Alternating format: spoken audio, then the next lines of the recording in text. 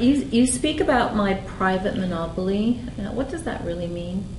My private monopoly? Okay, you can be in a situation of a monopoly. You can create your own monopoly, and this situation happens once the customers say, this kind of product or service I cannot get anywhere else but at your business. So there are many businesses worldwide which are in the situation of a monopoly. For example, Apple has a monopoly on Apple users, and Microsoft has a monopoly on Microsoft users. I mean, when they think about anything to do, for example, with computer or cellular phone, they will think Apple or Microsoft. That's when you reach the state of monopoly. When your customers will say, oh, I need to buy a cream, and they will link your business name or your name directly to the activity, you are in a situation of a monopoly.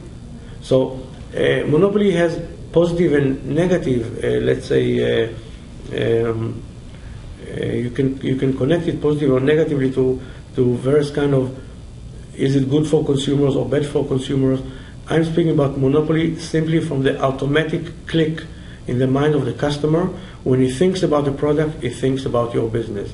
And it is happening because you deliver quality, meaning you don't hold a monopoly over a customer. Your customer cannot buy the product because he needs to travel 100 miles away, and therefore you are a monopoly because the other alternative is distance. Today it's not the case. Today customers have a lot of choices, and when they think about you automatically, when the need appears, it means you have a monopoly in the consumer's mind, and you are positioned very well.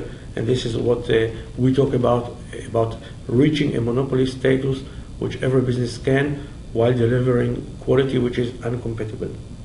Thank you.